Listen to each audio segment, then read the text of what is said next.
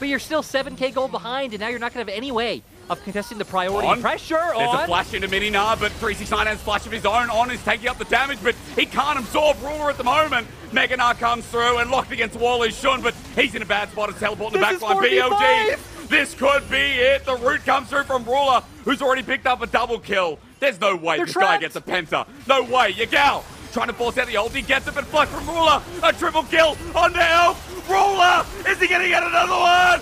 Ruler, no! Knight takes it away, but Lyric, JDG may have just done it. The peel from JDG in these team fights is absolutely insane. Hysterics, that started off as a 4v5 for a majority of that fight. Look at the death time. It's 5 seconds on Shun. 369 has himself demolished. It might not be the end of the series here. Might not be the end of the game. But JDG are going to move to a 10k gold lead and show us that they are head and heels over